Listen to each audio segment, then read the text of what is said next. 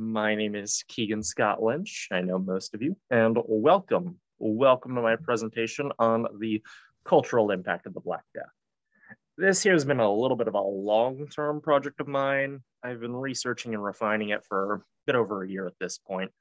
And in time, I've really narrowed my argument down. And this presentation, and of course myself, argues that the Black Death is more than just a disease at this point. It's evolved into something more than that. And what I argue is the Black Death, or plague if you prefer, has become what I like to call a cultural trauma of the West. And the aftershocks of all the lives it took and all the families it touched can really be felt reverberating throughout the ages. Now, without further ado, let's get right into it then. Okay, so the first manner of business is to define our terms.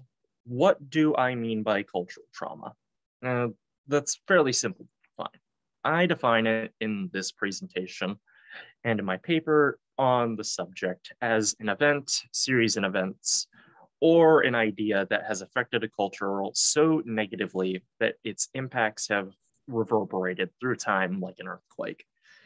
There's other examples of this: the Holocaust, slavery, Ireland's troubles, and I'm here to argue that the Black Death is a European cultural trauma. It's not just a disease at this point, as I've already stated. It's forced its way into being a part of European culture that shook it to its very core. And even to this day, we can sort of see some of the impacts for it. It still is having its due in some ways. Now, this, of course, leads us to another question. I'm sure you're all dying to ask, why, Keigan, how do you intend to prove this point? And that begets another simple answer: art. And I don't just mean paintings with that, although that is a pretty decently sized part of the puzzle here. But the plague has affected fiction as well, sermons, it's inspired famous pieces of writings, both ancient and modern, and it's provoked a reaction in those who have experienced it firsthand and saw just how devastated people were by it. It was a very visceral reaction. Both theologians and the common man went on about how this was either God's judgment and fury for their sins, or something that only he could save them from. They begged for his mercy, and while doing so, great writers and artists reacted by creating artistic displays of the death they saw around them. Of course, I'm not just limiting my scope of evidence to the 14th century spread of the plague. No, this presentation argues that the cultural trauma resounded through the centuries. And so I'm going to be pulling works from all across those centuries to bolster and show just how long-lasting the effects of the plague were, as well as how the fact that the plague's influence ebbed and flowed caused the trauma to have far more staying power. Okay, so let's start with the first large European Black Death explosion, which seems to be most famous and most well known in our modern history, that being the 14th century plague outbreak. Now, the exact number of people killed in this event varies from source to source. The most common cultural figure I hear is a third of Europe's population, but sometimes I hear sources going to a half, and sometimes I'll be rarely more than that. Now, this has equally affected the rich and the poor, from farmers to lawyers to royalty. One such source I have listed here. Gabriel de Musis was an Italian lawyer who survived the plague himself. And after doing so, he had a write-up on his experience of the plague and his own thoughts on the matter.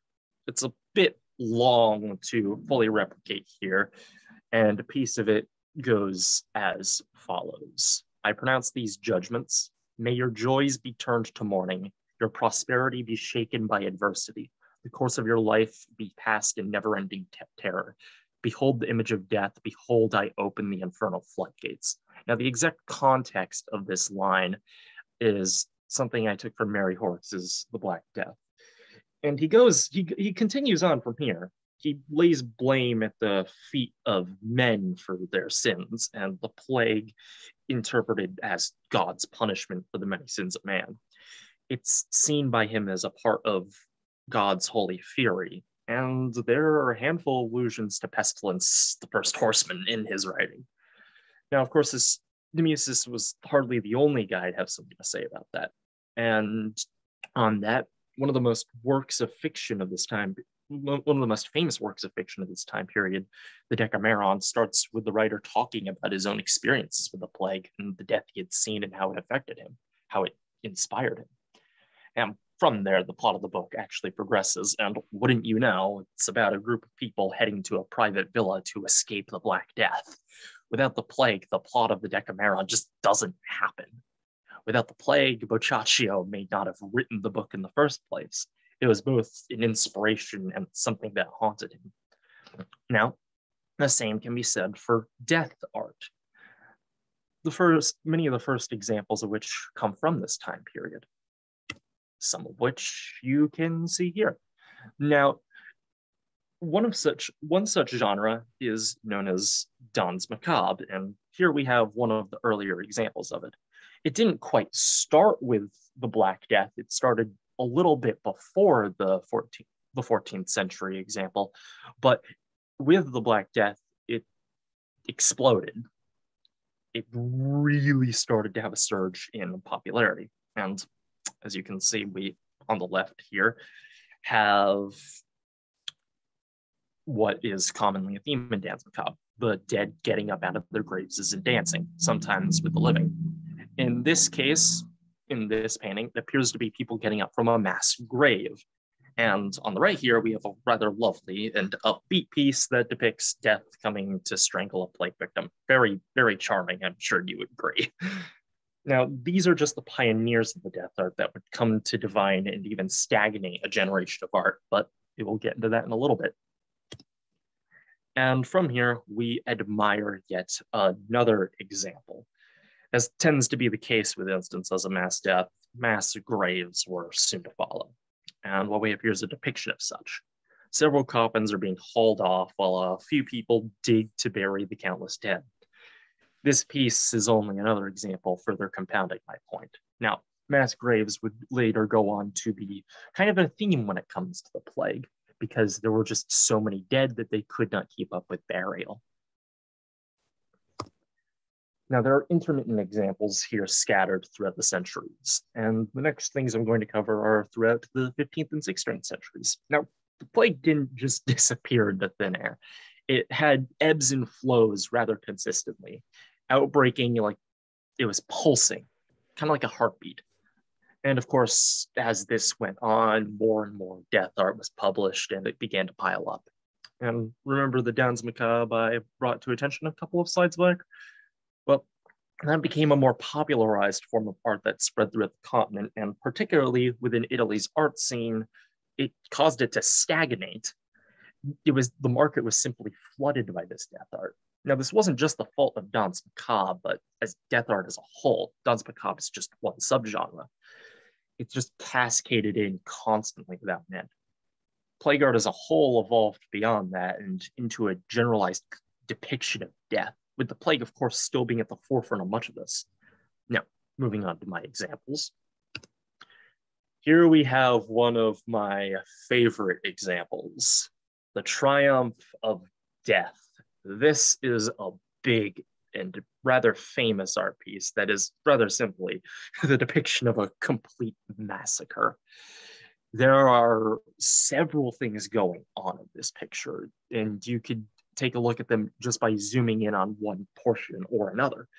There's the living being slaughtered by the dead with no hope for respite, escape, or mercy. And there's more. If you look to the immediate right, right, this is from a prior build. You can see the evolution of death art in these pieces, how the examples of danse macabre moved to frescoes, which we are going to see here. And in this fresco in particular, this is another example of danse macabre. This is from, again, an earlier instance, a bit earlier than Peter Braukeller's Triumph of Death. And in here you can see how danse macabre moved. It didn't stay on the canvas for particularly long, and instead moved on to frescoes became something of a versatile art form. It wasn't just limited to paintings and drawings. And here is yet another example of Danse Macabre, this time from the late 15th century. This one in particular is not particularly related to plague, but rather it is in relation to what appears to be the nobility. Now, the interesting part about here is we see the flexibility of Danse Macabre and how it evolved. Like I said a bit earlier on, Danse Macabre evolved from being completely about the plague and evolved into a more versatile art form from there. Now we move on to the 17th century. And in the 1600s, London got hit by a rather massive outbreak of the plague, which prompted a lot of things, one of which being a writing from Daniel Defoe entitled A Journal of the Plague Year. Now, much of what is in this book and much of what Defoe writes can be taken with a grain of salt. But the fact that the London plague caused such a fuss to prompt writing it is worthy of note. Furthermore, the contents of this book are a variety of accounts that note a vast array of reactions from many people. The rich who fled the city, the people who remained behind and suffered. And on that first point, anyone with the means to do so fled London during the outbreak. This is fairly similar to the premise of Boccaccio's Decameron. It's only in a different country. Now, the death art does not stop here, gentlemen. We still have another example to go. And right here, we have a depiction of the London plague. Now, the interesting part about this one is it was not made immediately following or during the plague. This was made a fair amount of time after in 1864. And that, in my opinion, only strengthens the point of this presentation, as we are seeing how the plague had such an impact that even a couple of centuries after the outbreak, art is still being made about it. The London plague itself made such an impact, it had so much influence that it prompted the creation of this art. The plague, in my opinion, gained a sort of cultural immortality. And even long after the London plague was over, this plaque was created. Now, the plague is still having its due to this day. Whenever something is set back in medieval Europe or anything like it, you can probably expect some reference to the plague to be had. This can be had in games such as Dungeons and Dragons actually statting out the disease, or in movies. There is, of course, Monty Python and the Knights of the Holy Grail, which, of course, opens with a rather famous scene, bring out your dead, as a bunch of corpses taken by the plague are wheeled out to be brought to a mass burial site. And of course, then we have the 2010 movie appropriately titled The Black Death. No rewards on guessing what that one is about. Though we are hardly still dying of the disease in the hundreds of thousands as we have in the past, it's engraved itself into our psyche so completely and our memories that we can't stop talking about it. It's become so synonymous with medieval Europe that anything even attempting to mimic it in fiction takes it into account. Thus, being so engraved into our cultural memory, it is a cultural trauma. And I doubt it's one we're going to forget about even another century into the future. I imagine that anytime there is something depicting medieval Europe, a depiction of the plague is sure to follow. And here are my sources, and I open the floor to questions.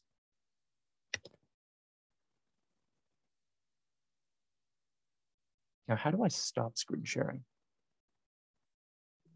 Oh, you did it. Great job, Keigan. All right, any questions for Keigan? Professor Contreras, I see your hand. Yes. Well, thank you so much for the presentation. Of course, as we know, we talked about this last semester, so I have a basic understanding of Black Death, but I have a couple questions about your argument about kind of portraying this as a cultural trauma, and kind of maybe challenging some of these ideas. So it would appear that because disease becomes something regular and it mutates and we have the introduction of different kinds of diseases, that maybe this is, your example of something that was made in, what was it, the mid 1800s. So it comes after the fact is maybe that it's this kind of layering of all of the, concepts of disease, in which the plague is only maybe kind of one of the diseases that becomes kind of part of this collective memory of Europe. And also wondering if you thought about the ways that, I know there's a lot of like imagery about plague doctors today, right? Like that kind of comes up. And I'm wondering if maybe this is, the Black Death is less kind of couched in the experiences and the event itself, and now has been disconnected as a symbol rather than something that's really about the Black Death itself. Just like we talk about, this is two completely different ideas, but you did mention the Holocaust. We kind of understand the Holocaust as the one event that represents the utmost evil, right? That is a symbol of genocide. So I don't know if how you kind of approached understanding this as cultural trauma or a kind of collective memory of Europe. Kind of a broad question, but. Yeah, that is a pretty broad question. And I've got a couple ways I could tackle that. The first is like the fact that, sort of as you mentioned, we sort of used the Holocaust as sort of the ambassador of what one would be considered the ultimate evil, or genocide. In this case, if we're going to be choosing to use the plague as a representative of traumatic diseases, in my opinion, that only goes to further show just how much the plague has ingratiated itself in our cultural memory. If we are going to be looking at all these diseases and all the suffering they've caused, and we are going to use the plague as a whole, as a generalized representative of them, and plague doctors to represent them as well, excuse me, then if you ask me, that only further goes to show that the plague has just ingratiated itself in our minds that much that we just see it as synonymous with. And furthermore, on your point of plague doctors, I actually was considering bringing attention to the plague doctors as a massive meme in the modern day in my initial research, but honestly, I wasn't sure how professional that would look if I just went off into a historical paper and start talking about, and in the modern day, there are memes. I wasn't sure about how that would be reacted to. Well, they're source material, right? If you're looking at memory, it's one way that people understand the past is transmitted through memes today. So yeah.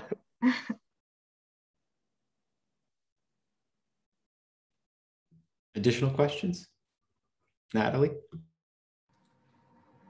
This is more of just like an observation than a question. I thought it was interesting when you mentioned about with the Decameron and then later in London, like wealthier classes would flee the cities and like the very populated areas. And you can like kind of see that parallel today with COVID, like people who are wealthier can afford to leave like places like New York City or even like DC or like other hotspots like LA. I just thought it would be interesting to like, if you had like any more like kind of research or comments on that, like the class kind of, how always when there is something like an event like a pandemic, which is like what the Black Plague was, like how class divides and like classes like kind of instantly show themselves. I'm not sure if I'm phrasing this correctly. Yeah, I think I understand what you're getting at. And that's a rather interesting point. And to me, with the plague in particular, I feel like the plague itself shows how thin those divides can be. While the rich do run from it, and the rich do flee from it, the rich still die from it. Like I mentioned Gabriel Demusis early on in my presentation, the man was a lawyer and he still caught the plague. Furthermore, there are examples of certain European nobility catching the plague and suffering from it within their own homes. The plague didn't care. The plague didn't discriminate. The rich tried to flee from it, and the rich had just had the means to do so. But many of them still caught it, and many of them still died from it. And in fact, many of the people who make this death art are wealthier people. The person who made the Triumph of Death, Peter Braukeller, I believe it was mentioned that his father actually passed away from the plague as well. And furthermore, there's some examples I go into in my paper of people such as wealthy clergymen giving sermons, offering prayers to God, hoping for salvation from the plague. These people were all wealthy. These people were all on a different class level from the base peasantry, and they still felt the effects of it. They still suffered from it. They still died from it. And so did their loved ones.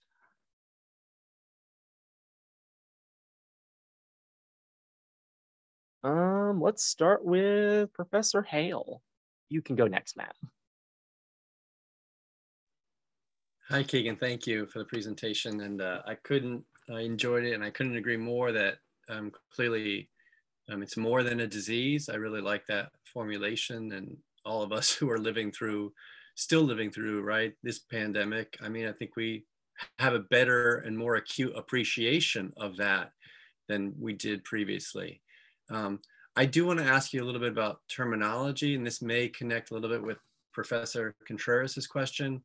You know, the idea of trauma, cultural trauma versus historical memory. Should we make a distinction? And again, part of this is about semantics, word choice, and maybe you're using trauma in a very broad sense. But cultural trauma, like I think about that type of thing, maybe you have to live through it to be traumatized, or for the word trauma to be appropriate as a historical term is a question I have, as opposed to historical memory, where you don't have to live through the experience. You can be 2, 3, 4, 5 generations away from the experience, but participate in, you know, in some way, cultural, historical memory of something. And part of this is like, I was thinking about your reference to Monty Python, right? And, you know, Bring Out Your Dead, all of that. Like they're making fun of it because it's, you know, not sort of immediate to them.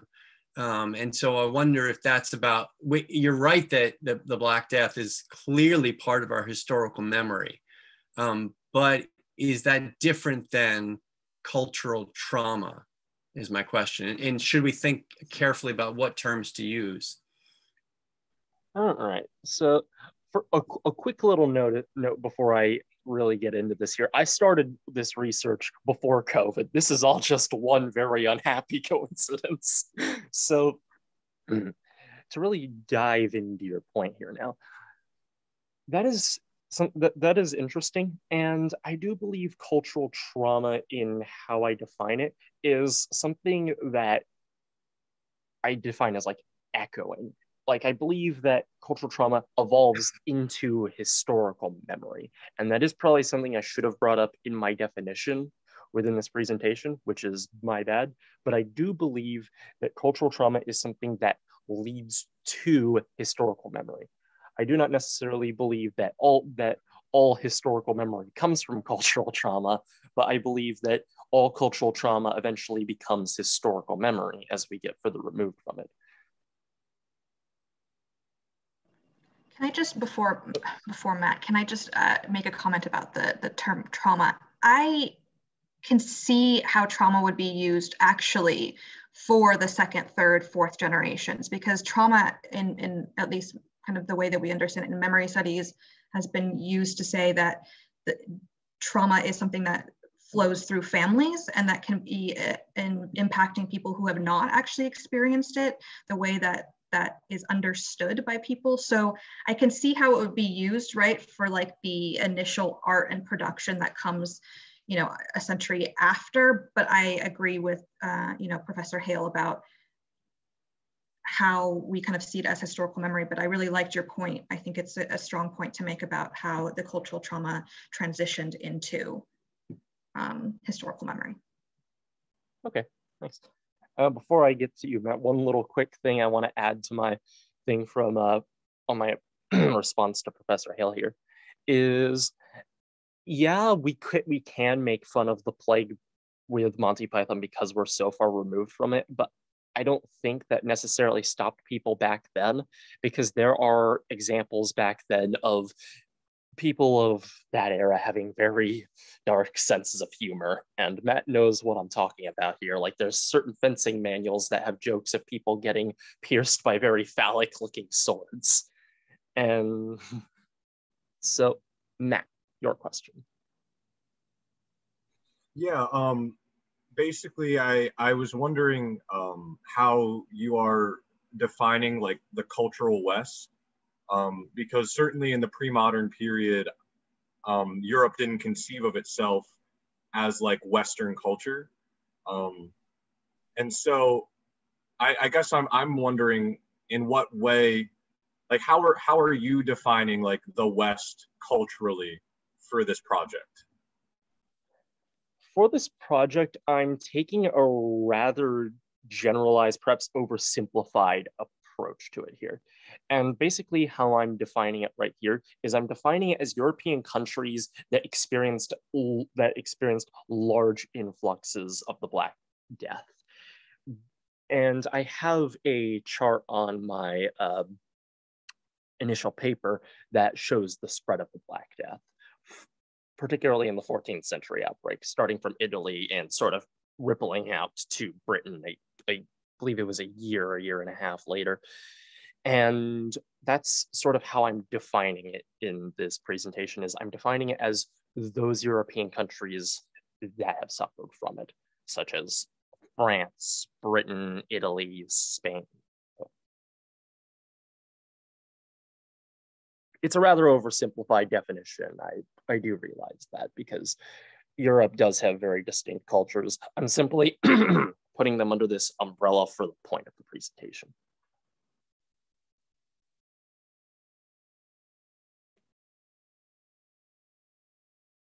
Mr. Dolly. Yeah, thank you, Keigan, again for a very interesting presentation, as others have said, and a really intriguing paper when you first wrote that. Most of my questions have already been asked and answered, but to add one more, and maybe I'm sort of under the influence of the first two presentations, but one of the things that struck me as I was looking at all the images was that, you know, there were men and women in all of those paintings, dying or carrying dead bodies, or you know, all sort of lumped together. And you talked a little about class, or about plague not recognizing class distinctions. It also did not recognize differences of sex or gender. So I'm wondering if you have enough knowledge of pre-plague art to know if part of this cultural transformation was also in representations of gender or actual gender roles in European society. Okay, yeah, that is a good question. And it's something I like briefly touched on in the start of my presentation, with me saying that Danse Macabre didn't start because of the plague, but it exploded with it. It did exist for a few decades before the first outbreak, and then exploded with it. But there is that lack of distinction within those earlier pieces of Danse Macabre, although to be fair, sometimes it is rather hard to tell the gender dimensions of a skeleton. Though in the ones that aren't skeletons, yeah, there really isn't that much of a distinction, because there isn't anything really that unifies the human race quite like mass death. particularly when it comes to disease, because disease doesn't really discriminate along the lines of gender. At least most of them don't. At least most of them don't. But in that regards, yeah, I do think that is a fairly interesting point to make. And there certainly is death art before that, but a lot of the art that like comes before that depicting death is depicting war. So in that regard, there is a gender dimension to it, because there weren't exactly a whole lot of women being sent off to the front lines during in 12th, 13th century European warfare, at least not enough that would be recognized. Furthermore, enough to fill an art piece, which I imagine an art piece like that would be seen as rather controversial in that time period. But as the plague happened, the plague didn't really discriminate one way or another. And so that lack of discrimination of the plague, I feel, got reflected within the art. I believe that answered your question. Yeah, thanks. Professor Contreras. So I did want to bring up that while it didn't discriminate, most of the people who were digging the graves were women. And so you actually had a higher percentage of women who were involved in transporting these bodies as acting as nurses, and they played a really, really big role in that. So to that question of the fact that there is a gender dimension here, and I know that you have a very limited time, how many images, art pieces did you examine in your larger paper, and how did you make those decisions about which ones to analyze? So to start with the amount I looked at, not every piece of art I looked at actually made it into the paper. I want to say, this is just strictly from memory, I believe the amount of art pieces that made it into the paper were 5 to 7, I think, maybe 6 to 8. It's been a little bit since I've looked at the paper itself, aside from to make this presentation, so don't exactly have that number fresh in my head. But the number I looked at beforehand to sort of filter through and make into this presentation was a few dozen, 36 to 48. I looked at a lot of pieces of art, and how I decided what would make it into the presentation was partially it was chronological, because I found a lot of different pieces scattered from a lot of different time periods.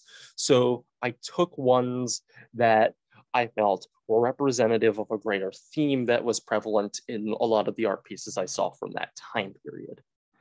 And I took those, put them in took them and sort of analyzed them from a lens of time to sort of make the point that the plague just kept pounding on in its impact and its death, but that counts as part of impact.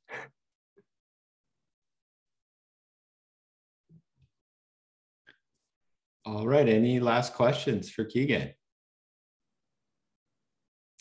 All right, Keigan, great job. Thank you very much.